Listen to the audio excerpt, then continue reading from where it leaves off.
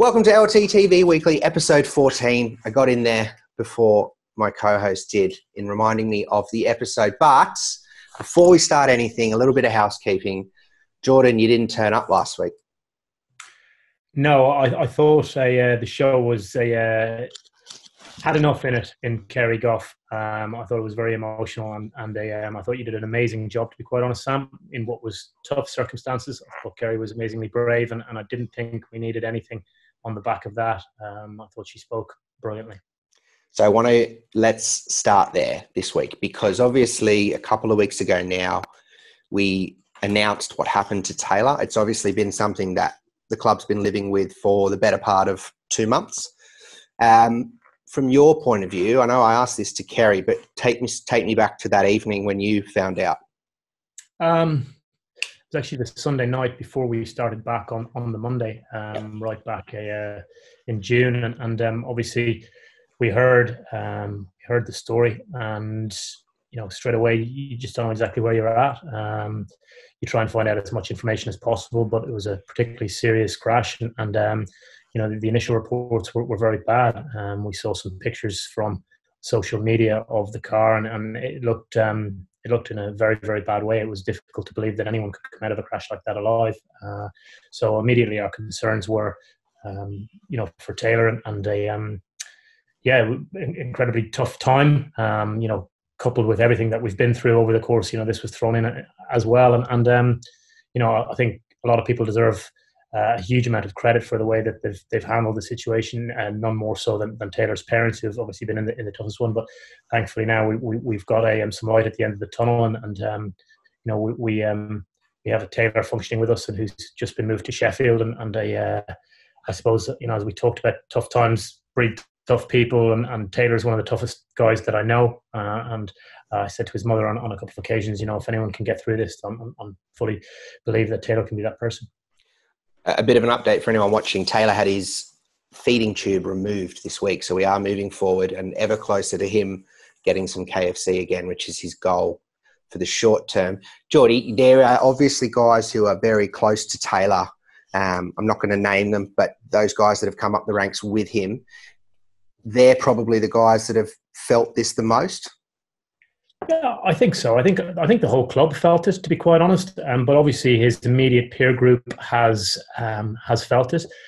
Guys who he spent day in and day out with, lived in the boarding house with, his best friends. Obviously, we wanted to look after them. We have a sports psychologist who came in 2 days afterwards, and who spoke to the guys and offered gave them some coping tips, and we've tried to be very supportive with that group. I think it's not just that group, but I think some of the coaches who coached Taylor through his pathway through into the first team squad, they were particularly hard hit by it, as well as the medics. So I think it hit everyone across the board in the club, and from the chairman down to the groundsman.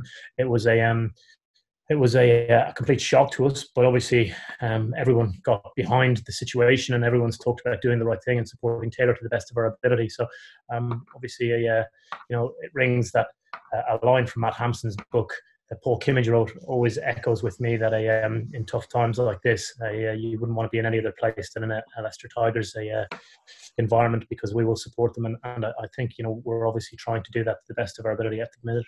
And obviously, I keep saying, unsurprisingly, the Tigers family, the Rugby family, has come together, and I think it's almost £40,000 has been raised.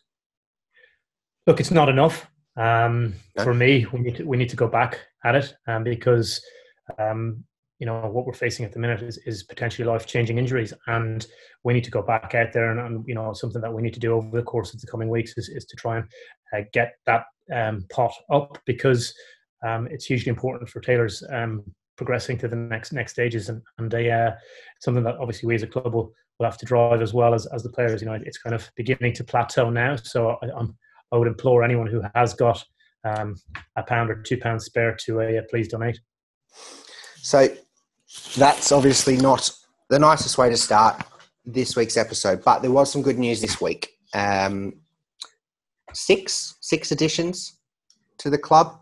Monday started with a bang with 5 additions, and then you added one in response to some news down the line.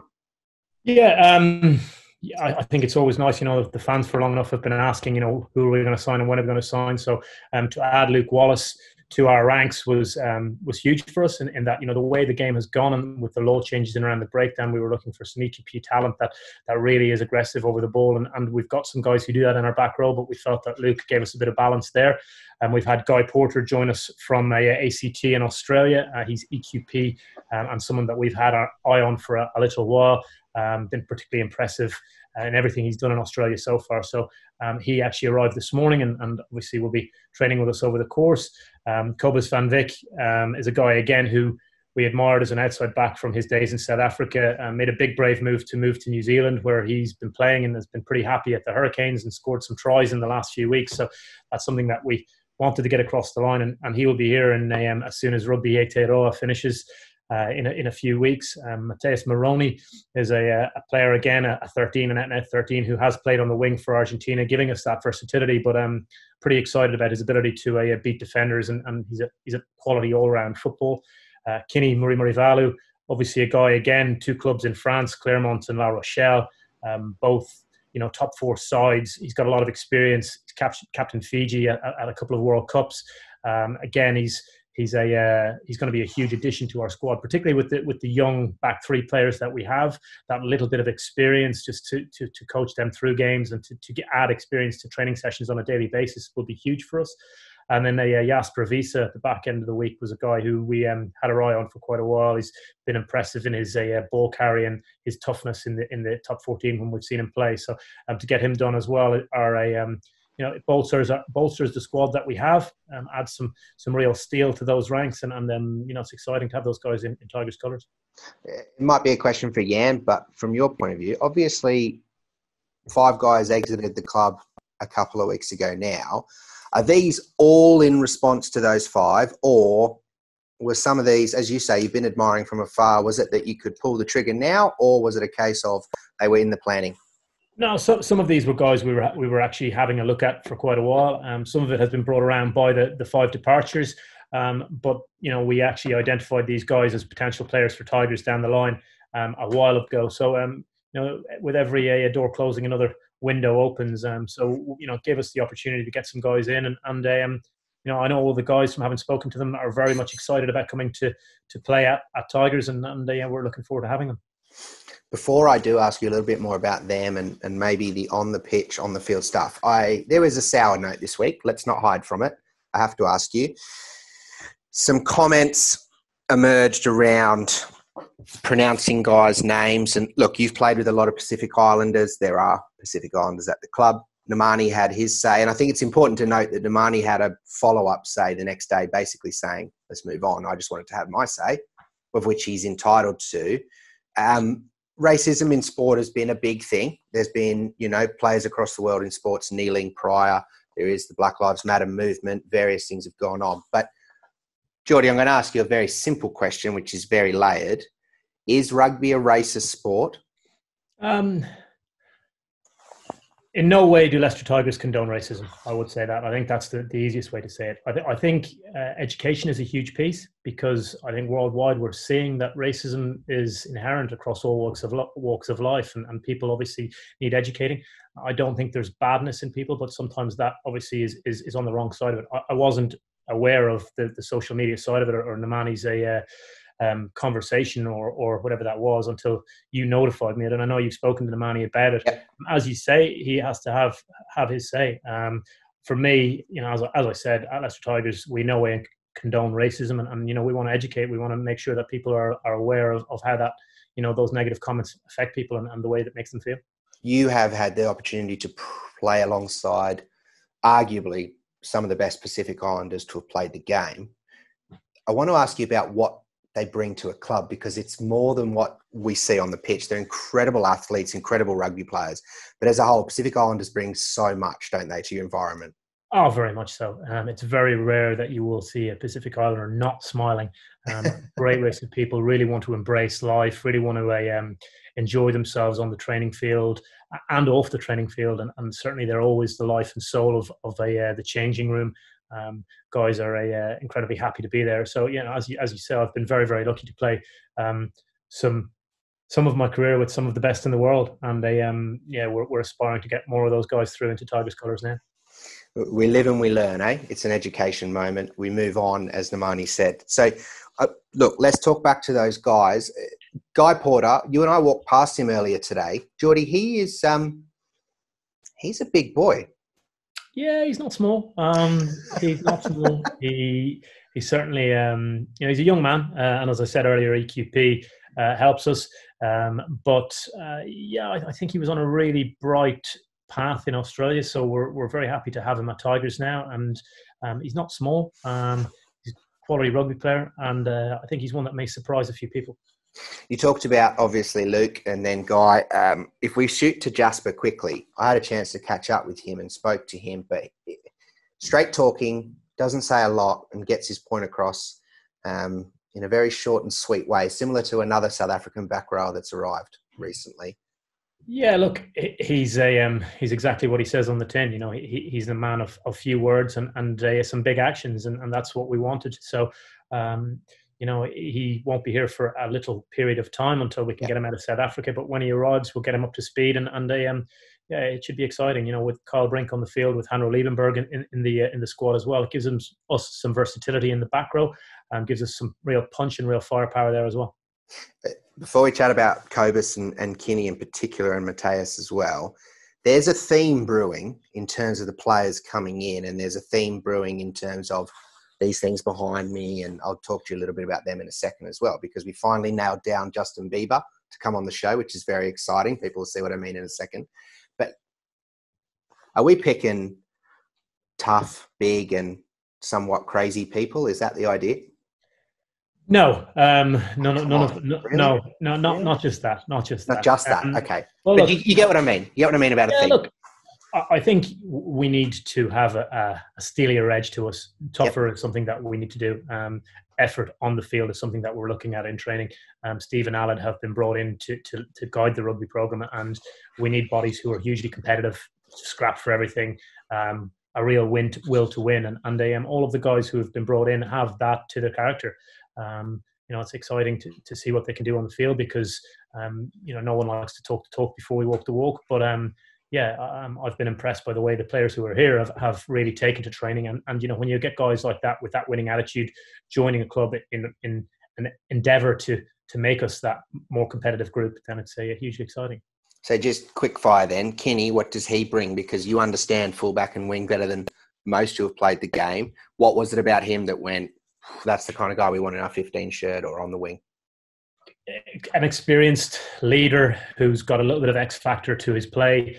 Nice kicking game. He's tough. He's passionate. He's a family man. He's got 3 young kids, and he wants to get better. And everything we've heard is that he's brilliant with the younger players that he's worked with, and helps develop and grow younger guys coming through. Having spoken to him, he was hugely excited about the potential of joining Tigers and playing in the UK. I think he'll add all of those things. One of the nicest people I've ever spoken to as well. Honestly, just lovely. Unlike you, but that's fair. That's fair. Cobus, he's done some pretty impressive stuff over in New Zealand's version of the Super Rugby. He's another guy. He's big, he's tough, but he can find his way to the try line. Very much so. We flagged him up a little while ago. His ability to play 13 and wing, predominantly wing recently. Big body. Works incredibly tough, finds his way to the try line, again, a hugely impressive man. When we spoke to him, obviously he's had big decisions to move from New Zealand, and he's pretty happy there. But very religious man, and a guy I think that will go down very well with our fans. And finally, Moroney, not well known to a lot of people, but a guy who's carved out a pretty impressive career. He's a good player. He's a very good player. Exciting again. We've had some great Argentinian players here throughout our time, and Marcos Sierra was obviously the flag bearer, really. But we've had some fantastic players, and particularly outside backs, and Horatio Guja and Lucas Gonzalo Amorosino, 2 guys who were great characters around the squad, and they certainly Mateus reminded me a little bit of Rengo in his slight arrogance, I guess, just a confidence, and I like the way he plays. I think he's going to bring a nice little edge to us. Did Thomas have any input? Because it looks like Thomas is just trying to get some friends. Yeah, Thomas is definitely Obviously, keen. don't tell him I said that because I'm really, really scared of him. But you should be. No, Thomas is quite happy that we've signed some people, but Thomas is on a Spanish ban, so he's got to keep speaking English. yes, And he's doing very well though. He's doing fantastic. Yeah, he's getting better. When he arrived, he didn't have a huge amount of English, but I think now he's comfortable, and we're going to get him to a world class very short. Well, you made the fatal error of letting me greet him at the airport, so the first English he got was from me. Well, that's silly. That was probably a massive mistake. Yeah. In the second row there, alongside Thomas, is Blake Enever, who's arrived. He's trained for a week. Another guy that, look, we knew he was big. We've seen his height and weight on profile pictures, but he's another one. There's some serious size building in that Tigers pack. Yeah, look, he's a big body. Obviously, we were really impressed with Blake and the environment that he's come from, and we rate the Brumbies as a serious set-piece team, and his expertise there is a second to none. So we're excited about having him. He's been slightly jet-lagged this week, so kind of been tripping himself into sessions, but should be ready to go in the coming weeks. And again, yeah, we're looking forward to having him out there. I've heard he's a bit of a line-out nose. Can you confirm? I believe his expertise is hard. That's politically correct. Come on, is he a line-out nose? In around the line out. No, he's, look, we need that. We're lucky we've got some guys and some young guys in that position that we'll be able to learn from. But I do believe he enjoys line outs. Which will make the head coach very happy. Well, look, we've got one of the best in the world in driving that. So I'm not calling him that. Absolutely not calling him that on record. What are you calling Steve a line-out nose? It's your words. I can clip this any way you want when I edit it. So that's fine. You keep saying the words. We do like a auto-tune version. Look, Geordie, you can have a quick tea break. I know you got some coffee there, but the one thing I want to have a chat about in a second is these four behind me, because I've subtly had them in everyone's face. They're on the kit. But here in a LTTV Weekly exclusive, we've managed to get Justin Bieber to talk us through the values. Look, it's not Justin Bieber, it's Matt Johnson, who's the club's head of HR, but you'll understand what I mean when you take a look at this. So here, kick back, because this is incredibly interesting.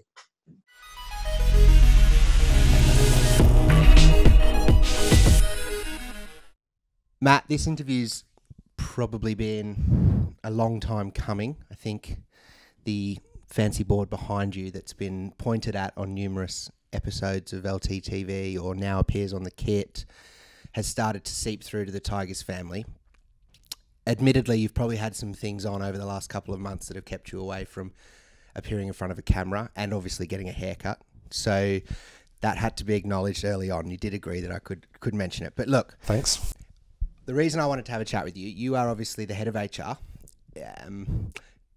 You were the enforcing figure behind the values behind you. So rather than try and explain them to people, rather than people thinking it's necessary spin or PR or just something that people can read and think, oh yeah, beat the chest, Leicester Tigers, I wanted to ask you exactly what is the standard. So I'm going to do it a very simple way first. I'm going to ask you what club first is, and I want you to explain it to me in something that I can think about. So what is club first? Yeah, sure. I think, to be honest, I think actually out of the four of them, club first is the most easily misinterpreted. A lot of people will look at club first and think that basically what you're asking of Tigers people is you give up everything.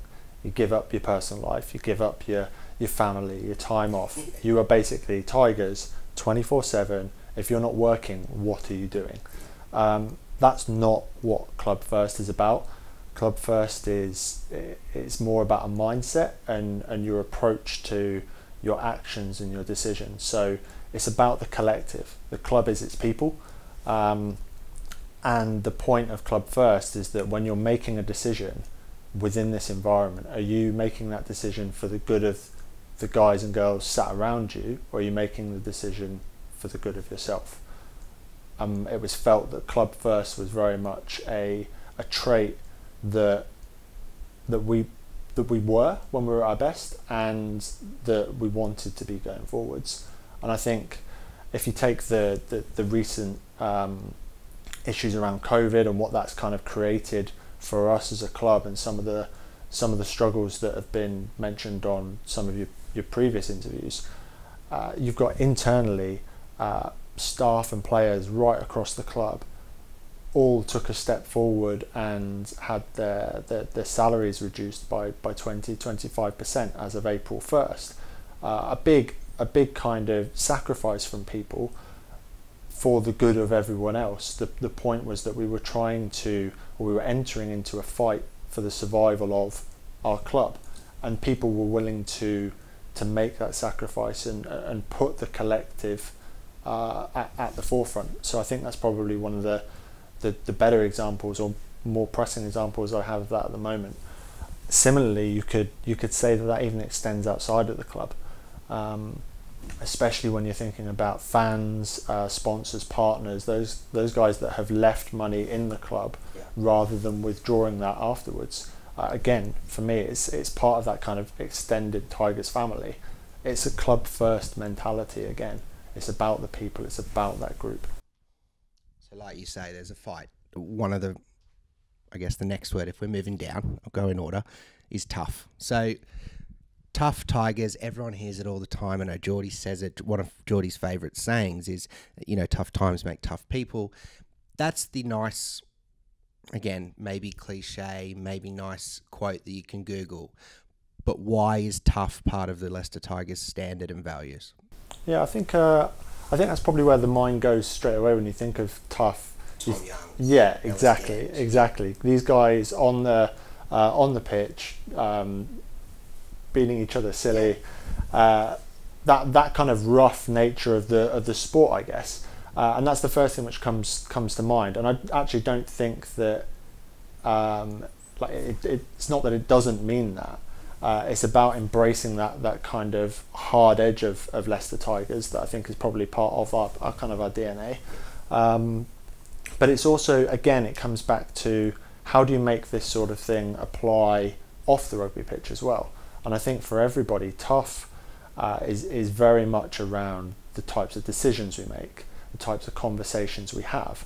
I think it's probably fair to say that as a club we've not been where we want to be or where we believe we should be for a very long time. And for me, the tough conversation to have and the tough decisions to have to be around the fact that we recognise that and we're very honest with why maybe we've not been where we want to be and how are we going to rectify that. I think if you look at the pandemic and everything that's caused in relation to events at the club over recent months, the salary reductions, the having to place people on furlough, the redundancy process that we went through, all of that has it's been processes which have been tough to be involved in. You've had to have difficult conversations with people who are good people, people that you know, people that you speak to on a day-to-day basis, people that you would sit next to in the office, and you're having to have really difficult, challenging conversations with those people about their livelihoods moving forwards as a result of this pandemic. Again, I think it's a horrible situation to be in, and tough probably underpins that. The next one is passionate, and look, I'm not picking apart it, but you could certainly not fault people for thinking, why would anybody want to come and work at a professional sports environment if they're not passionate? But in saying that, it exists, whether it's playing, staffing ranks, that is part of it. There's no question. So why is passionate on there when you think that should just be a given?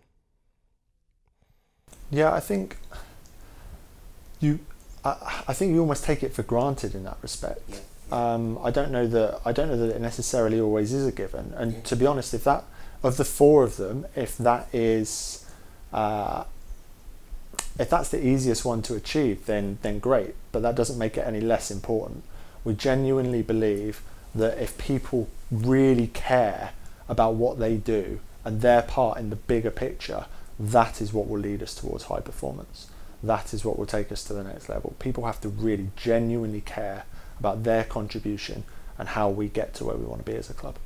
And then obviously driven. I mean, it is called the standard, and many for years have said the standard in rugby was Leicester Tigers.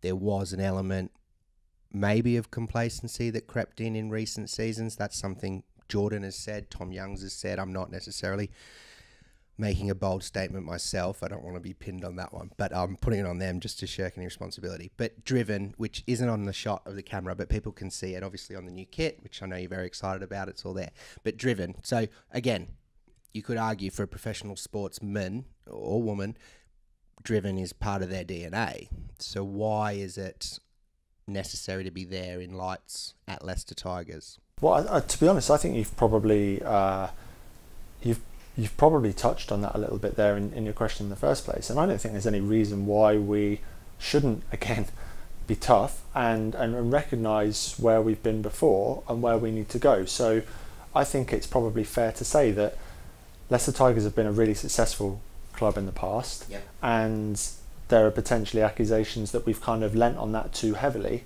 Yeah. We need to get away from that. We need to create our own new history. A bit of a cliche, I guess, but we need to achieve that ourselves. And the only way to do that is to continuously ask ourselves, how can we be better? How can we do this better than everybody else? How can we look at our own standards just internally and try and beat that the next time?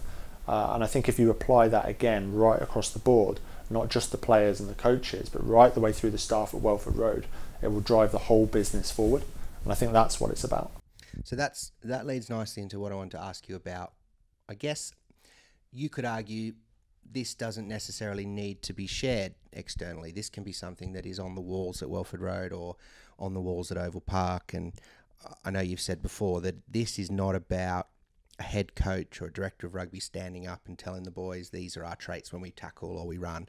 This is something different. So why is it that you and the club felt it was necessary for this to be printed, posted up and talked about externally?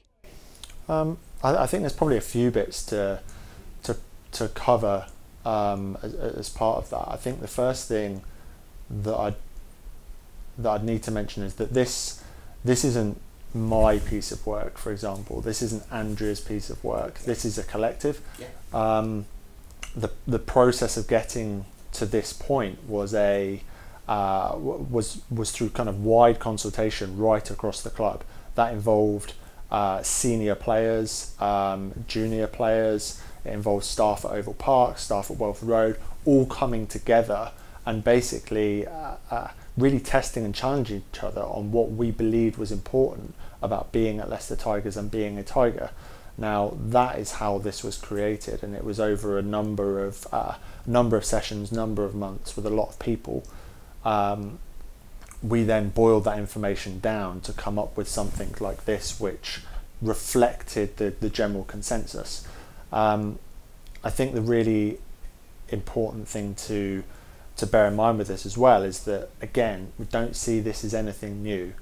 This isn't something where one person has come in, like you mentioned, the coach on day one of pre-season saying, right, we're going to be this today. Yeah. That's not what this was about. This was about us recognising what makes us us when we're at our very best, and everybody contributed to get towards that. So the idea of this and the idea of broadcasting it both internally and externally is that it's a reminder. If we genuinely want to be where we want to be as a club, this is what we need to live. We need to live this every day. So from your point of view, obviously you have been at the club now for a number of years. Roughly 10. Yeah. Again, the Justin Bieber haircut makes you look much younger. But so around a decade. HR is something you moved into about a year and a bit ago now, about just over 12 months. Previously in sports science. Firstly, personally, why that move? Yeah, there's a question. Yeah, there's a question for you. Yeah, I think it's. I think from an external perspective, or anyone that probably doesn't know me, it would look like a very strange career choice to having been based at Oval Park for the best part. It wasn't an overnight decision either, was it? No, not at all. Yes, not at all. It was. I probably spent the best part of 9 years here at Oval Park in a performance-orientated role, I guess, supported from strength conditioning, sports science basis. The reason I got into that was, again, because I'm passionate about performance. I'm passionate about about winning, about doing well, and so being drawn into sport was kind of a bit of an obvious route for me, I felt at the time. As I spent more time in a performance environment, the more I started to gain an appreciation for the fact that your people in general are what really define how good you are.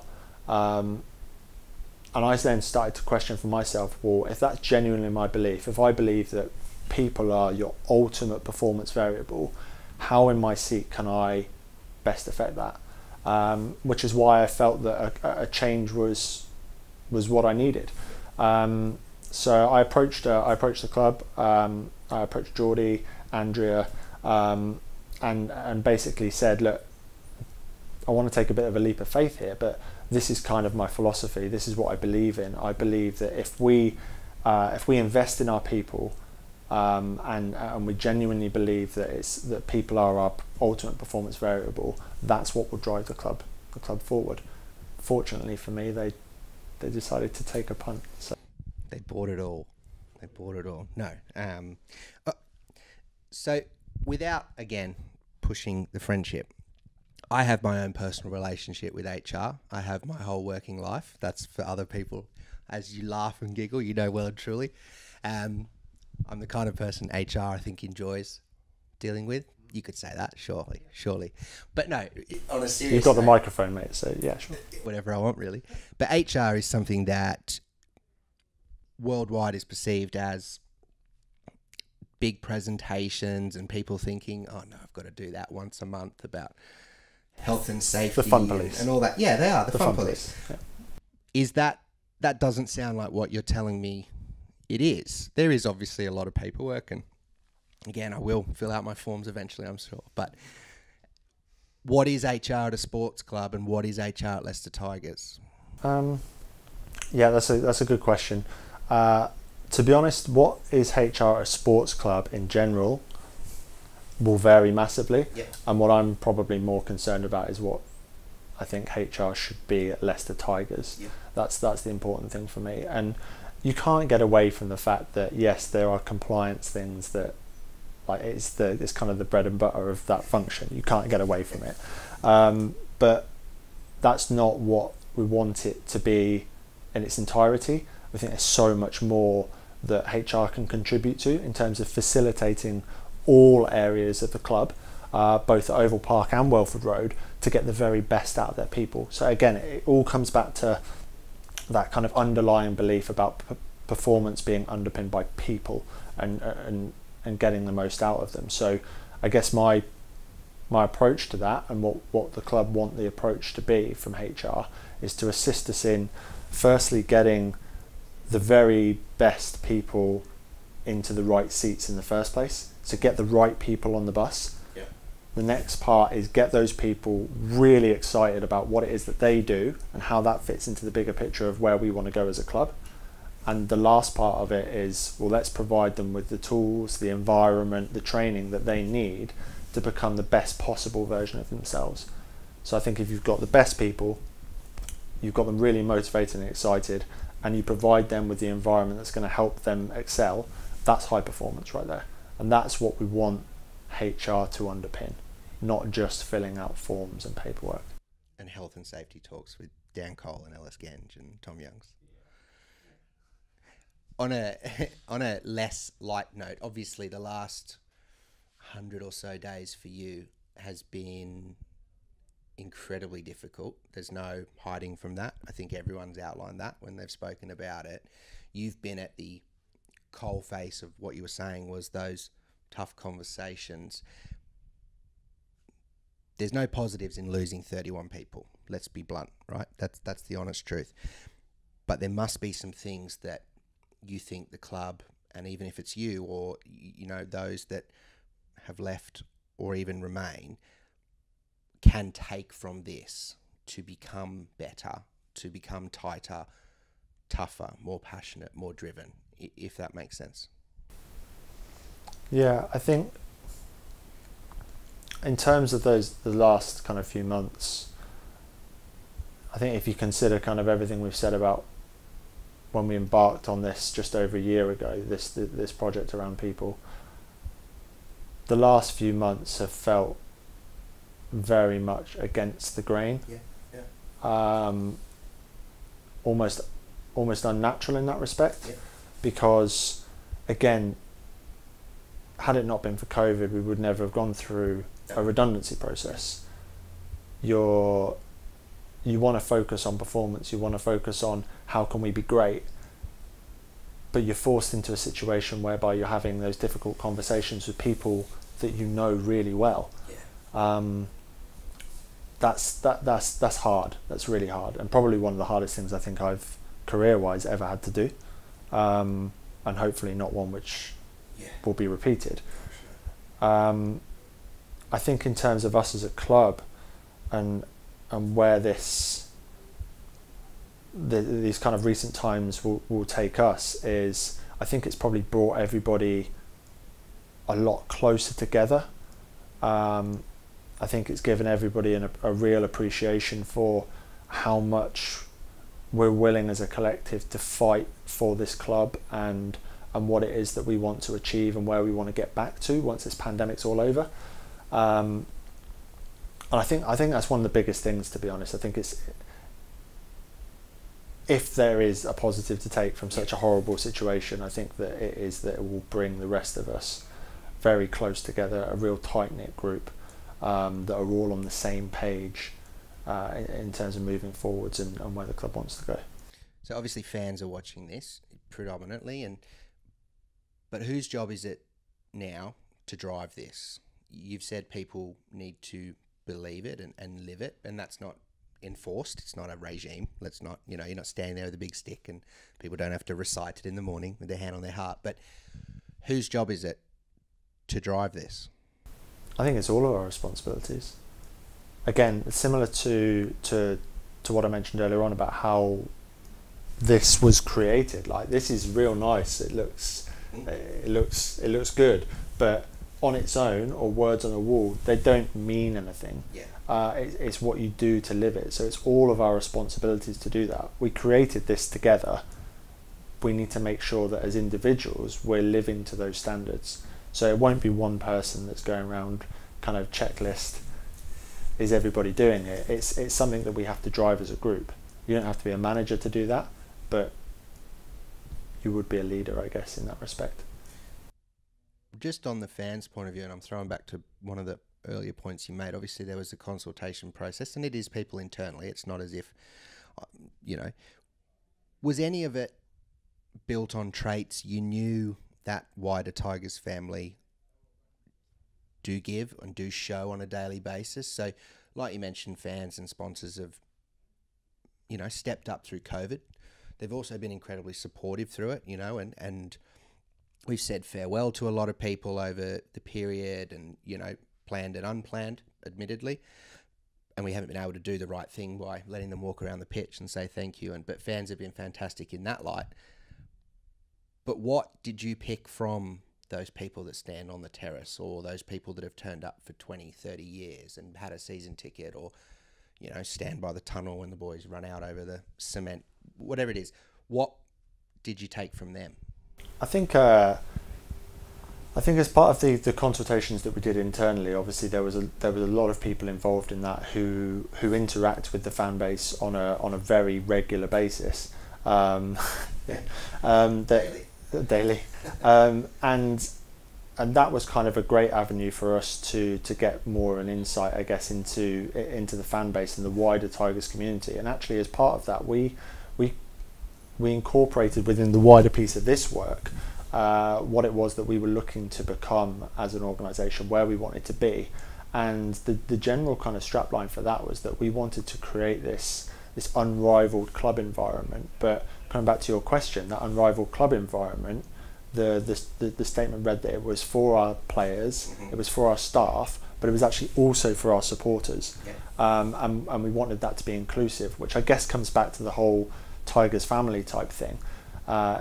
If you looked at these four values in the context of the Leicester Tigers fan base, I don't think you could question any of them. Again, coming back to the example before, people follow Tigers all over the place on a regular basis to come and watch. The club is important to people, so there's this club first in there. Tough. These guys stick with the club through times where we're really where we want to be and times when we're not. That's tough for me. They're passionate, they're driven, they want us to be back at the top, they want us to be back winning trophies. Just read a Facebook thread at full time, mate. That's passion. Exactly. That's passion. Exactly. But that's the thing, even if the fan base didn't care, if they weren't passionate, you wouldn't even get the messages that say, you know what, that's not good enough. Like, they wouldn't care. So I think all of those stand for the Tigers family, the wider Tigers family, not just who's internal to the club. I actually used, as part of the internal presentations when we were feeding back this to all of the departments, we gave examples of how this wasn't anything new and how we already lived these when we were at our best, that related to the players, that related to the staff.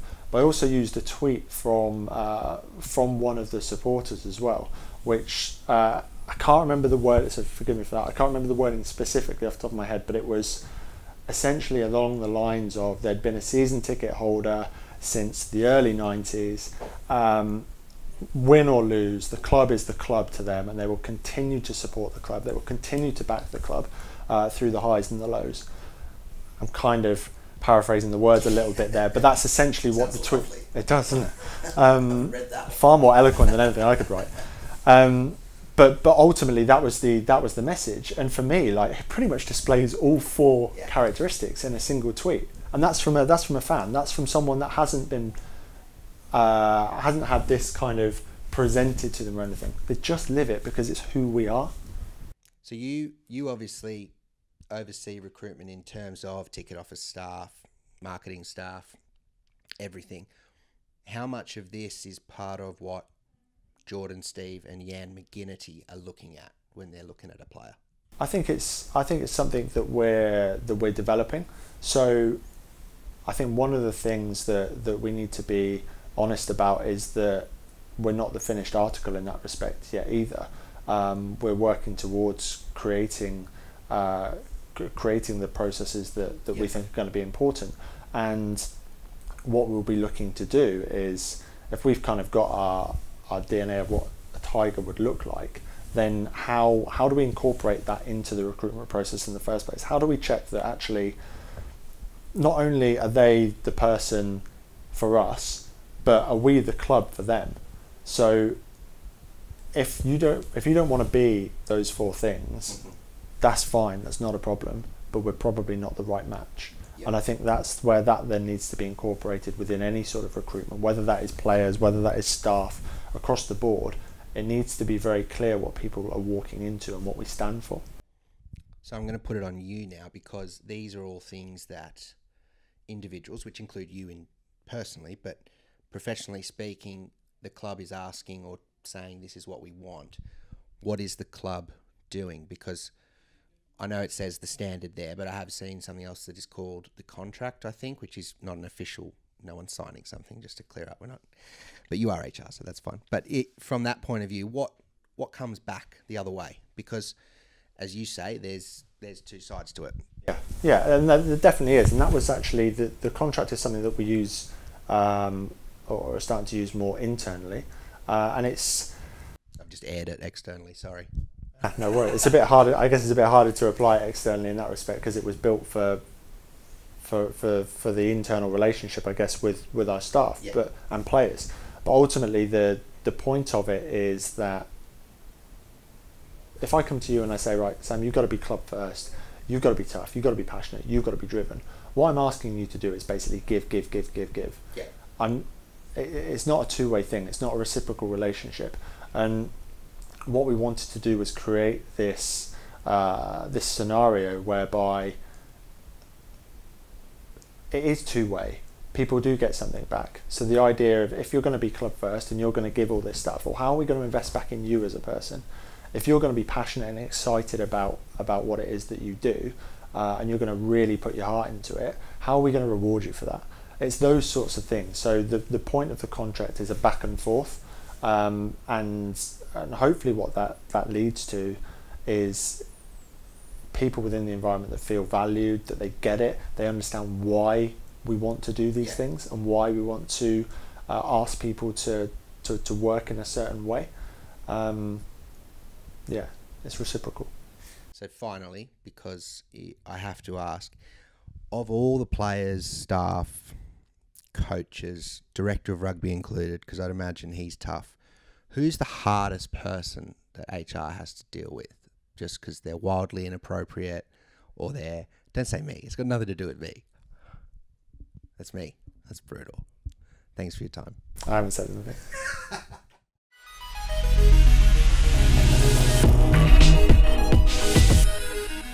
Geordie, Bieber on the show. Yeah, look, I just wanted anybody who's watching to apologise for the state of his hair. I can't do that. I can't apologise for the state of his hair. But no, we have to apologise for the state of his hair. He doesn't usually look like that. He usually is reasonably presentable, but unfortunately lockdown has been particularly tough on him. He's been busy throughout, and I feel bad because he looks horrific. But he's promised me he's getting his haircut tomorrow, so I'll apologise now. But look, he's done a great job, Matt, in driving the bits and pieces that he talked about there, and that are up on the sign behind you, and yeah, something that we needed to sort of draw a line in the sand and sort of drive going forward, and that's I think they're make good people, don't they? I think first and foremost, it's the first time ever I've not had the worst hair on a show, which is extremely exciting. But one of the things that was really poignant for me, Geordie, was I asked him about how much of this now helps you guys look at the people you want in your squad. It's easy to pick out a marketing or a ticket officer or a community staff member with these kind of things. It's a little bit simpler. When you're looking at players, as MJ says, it's a process in works, but you've had pretty poignant remarks in all of the announcements around these new players about the kind of person they are, not just the player. So you are building something here with Steve, with Andrea, with Aled, with everyone, every single person. How much of this and how much of the person comes before necessarily the goal kicking accuracy, the line out throwing accuracy, the passing, the tackling, the running? Oh, look, it's all enwrapped in the same thing. We as a club need to be on the same page. If we start from the bottom, they're driven. We want players who want to come and be better on a daily basis. We want players to come and learn, and we want players to get out on the field and to really drive the standards, and to hold each other accountable to those standards.